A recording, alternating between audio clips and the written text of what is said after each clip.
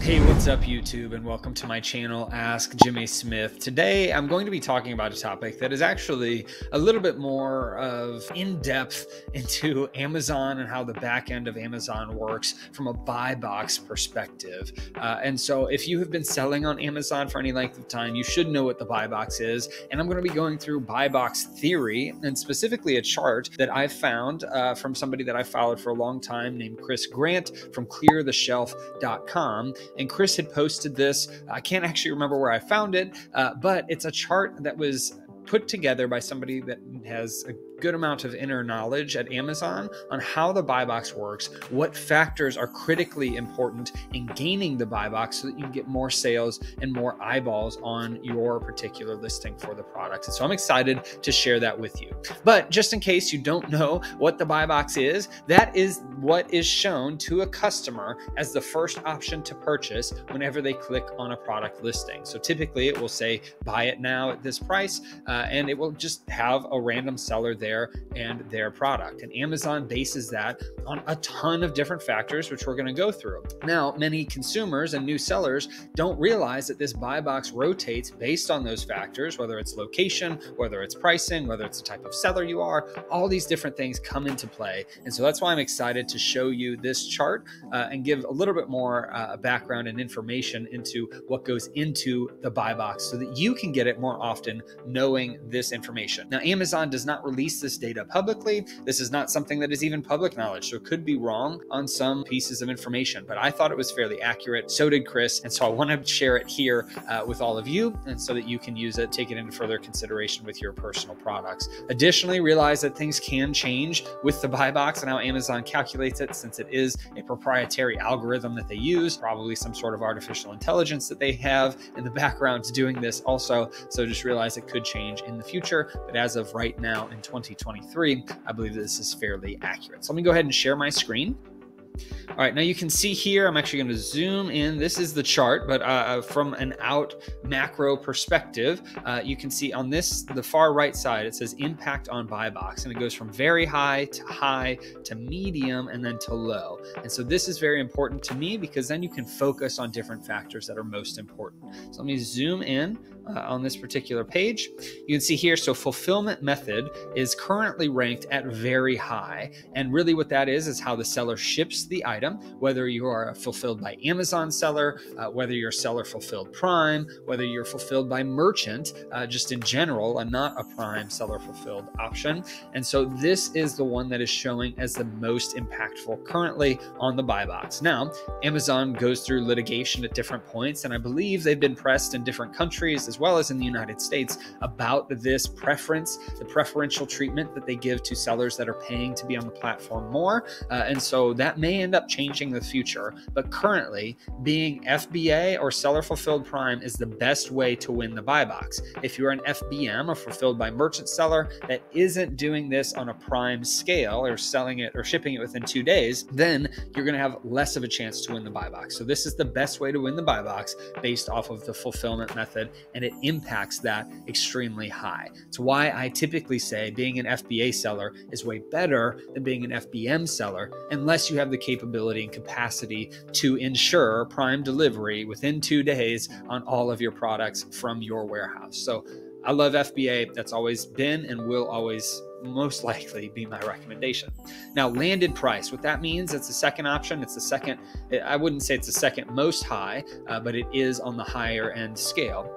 Landed price is the total price plus shipping. So if you are an FBA seller, it could just be $20 and free shipping. If you're seller fulfilled Prime, it could be $20 and free shipping. But if you're merchant fulfilled or fulfilled by merchant, FBM, it could be $15 plus $5 shipping. Or it could be that you give free shipping rates as well. It just really depends. But the landed price is the next most important factor. The lower is better. So that's the best way to win the buy box. The cheaper you are, obviously, Amazon's going to give better treatment to those sellers. Same with the buy box, just in general, lower is better. And then time period, that impacts the metric current. So whatever your current price is, that's what most important. They don't care about your average price. They don't care about what it was last week. They care about the current one. These two are fairly obvious in the total impact of the buy box calculation. Next is perfect order percentage. This is something that I haven't heard discussed much, but it's fairly obvious, which is the overall percentage of perfect orders. The best way to win is to have 100% perfect order percentage.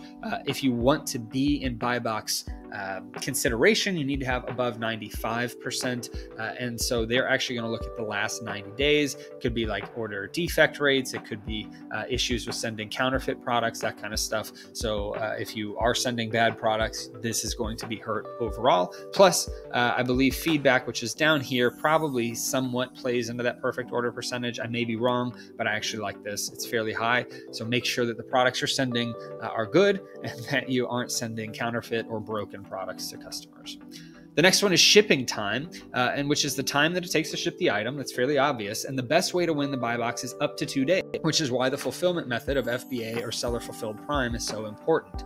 But if you want to be in consideration for the buy box, it can't be more than 14 days. So if for whatever reason, maybe you've got a wholesale distributor that you're shipping from the wholesale warehouse to a customer and it takes 20 or 30 days, that is a problem. So you want to make sure that you're under 2 weeks, and as best to get the buy box to be up to 2 days, which is why FBA and seller fulfilled prime is so important.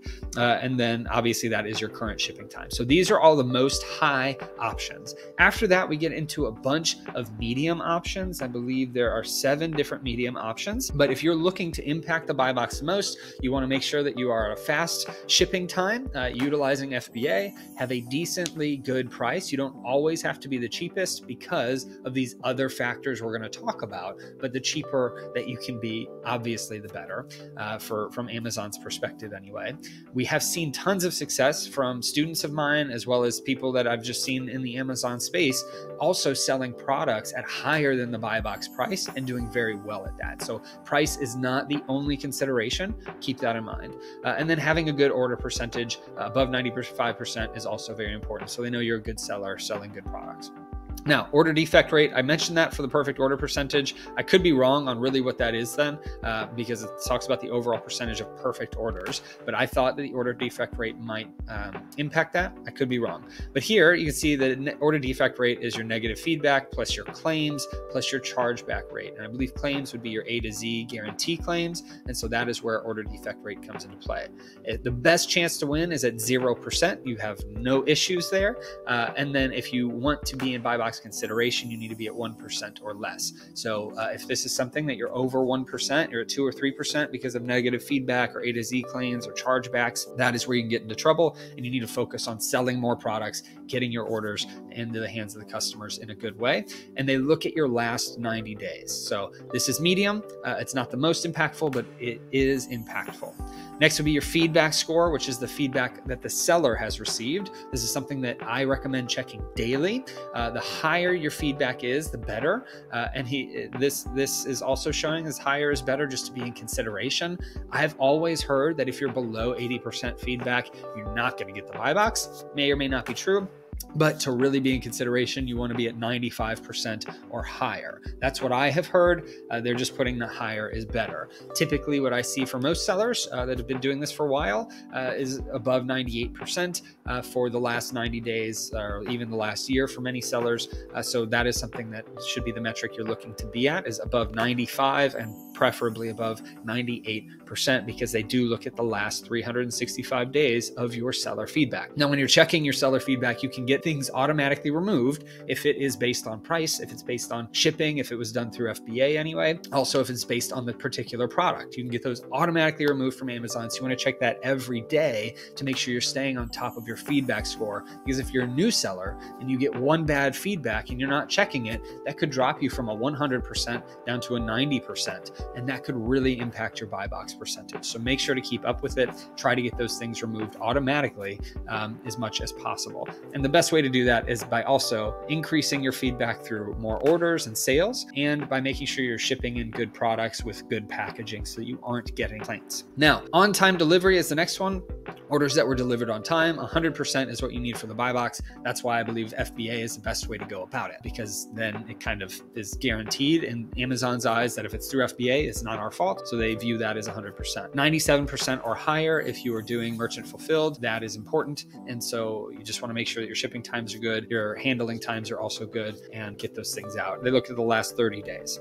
Valid tracking rate, again, if you're doing fulfilled by merchant, tracking numbers provided for shipped orders. I always recommend using Amazon's preferred shipping partners if you're doing fulfilled by merchant stuff, because that is where Amazon will guarantee their side of the shipping, so to speak. If you were to get an A to Z claim and you bought the shipping through Amazon's carriers and it didn't show up, Amazon will side with you and they will refund the customer out of their own pocket. It's not going to hurt your metrics. But if you were to purchase tracking and shipping outside of Amazon, that can really hurt you if something doesn't show up. So highly recommend, if you're doing fulfilled by merchant, to buy it through Amazon if you want to make sure that your tracking rate and your A to Z claims are good to go. 100% is what's required, what's best for the buy box. 95% or higher is what is required to even be in the buy box within the last 30 days. Late shipment rate would be orders shipped past the expected ship date. So if, again, fulfilled by merchant stuff, if you're about a few days behind the expected ship date, that's going to be a problem. So you need to make sure to get these things out as fast as possible, that you have the manpower to do it. Again, this is where FBA, in my opinion, is extremely superior in ensuring that you're going to do a great job of getting those orders out, because Amazon will do that for you and you won't be penalized if they take a while. 0% late shipment is what's best for the buy box, and less than 4% is what is required to be consideration within the last 30 days. Now, response time is how long it takes the seller to respond to the customer. So if you're getting customer inquiries and they're asking questions to you, you need to make sure that you're responding to them. The best availability for the buy box is up to 12 hours that you're getting a question or an inquiry from a customer, you're responding right away.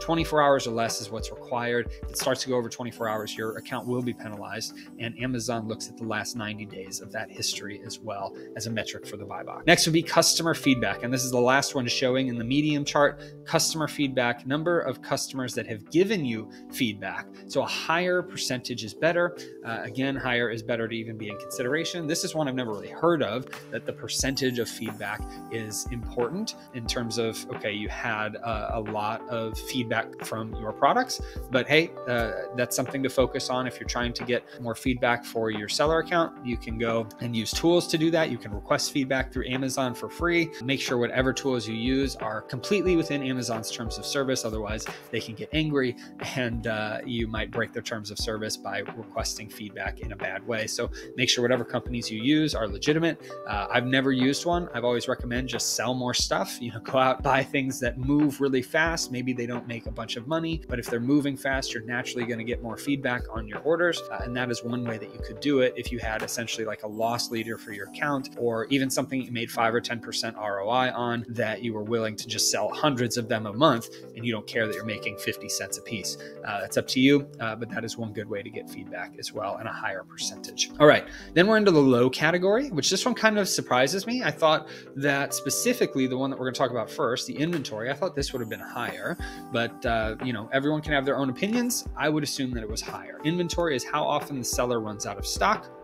The lower that you run out of stock, the better. And there's no particular metric for that. So if you are doing something like replenishable products or arbitrage and you're constantly running out of stock, that is why in your IPI score, and I know this is getting real detailed for people that are new, there's an IPI score, your inventory performance index on Amazon. You need to be hiding restock recommendations and closing out listings as you're done selling, because it can hurt your buy box percentage. Now, if you sell enough stuff, Amazon doesn't take this into much consideration. That's why it's a low end of the spectrum. Focus on all the other things first. But the lower amount of times that you run off stock, the better. It's a weird balance of trying to take care of the amount of inventory that you are selling through, as well as the fees that Amazon charges. You don't want to over order, etc. So if you're doing arbitrage or you're doing wholesale, one software that really can help with this, it's one that I helped create. It's called Replen Dashboard. If you go to replendashboard.com, you can do a free trial. There's actually up to 500 orders free for your first 500 orders. So if you're a new account, that can take 6 months. If you're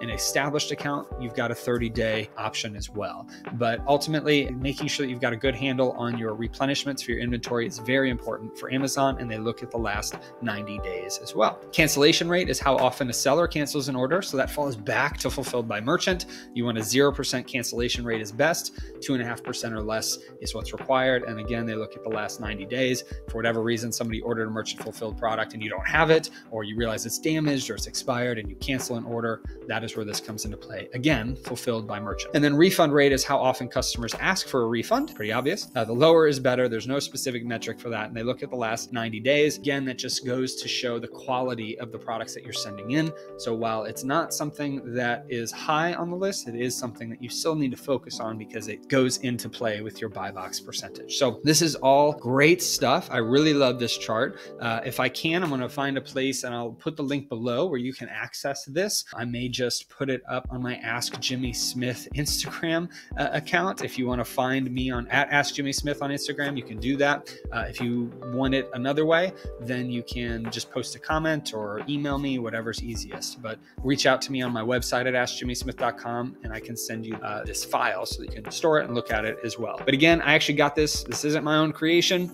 Chris Grant from ClearTheShelf.com is where I got this. He's a great guy, great seller, highly trusted in the industry. I probably should talk to him more, but he's somebody that I highly respect and like to get his updates every so often as well. And he got it from somebody else. So I don't know where this thing's from, but ultimately that's where I got it. So I'm trying to, give kind of a chain of custody, so to speak, with this thing. So I really love this. There are a couple other factors that I think actually come into play that isn't on here, and really the main one that I believe is location of where your products get shipped, right? So if I'm in St. Louis, Missouri, and I ship my products to a few different warehouses, and a customer in California is buying that product, and my product happens to be in a warehouse that's near their location, I believe I'll get the buy box even if my price is higher due to this fulfillment method and the ability to get the shipping time there quicker because Amazon handles that fulfillment. Whereas if somebody is in California buying a product, another seller has their product in Florida somewhere, well, Amazon's not going to show that seller most likely if there are closer options to that customer. So that's not something we can control, but I do believe that that does also affect the buy box, which is why you can price higher if you'd like to do that and get sales, because the location is so important for Amazon to be able to fulfill on their Prime promises, make customers happy, get products to them. But all of these other things that you can control, all of these other things that you are a part of, that's what this chart is for. And so that is why these pieces of information are so important. Focus on these, especially the high and very high ones, as well as the medium ones.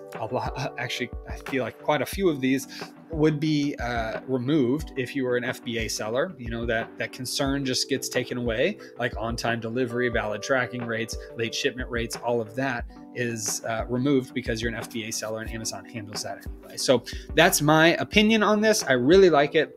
Let me know your thoughts. What else do you think factors into the buy box? How else can I help you on this channel? Please check out my other videos, like, share, subscribe, all of that fun stuff. But I hope this video helped you and blessed you. And I hope you have a great rest of your day and a blessed rest of your week.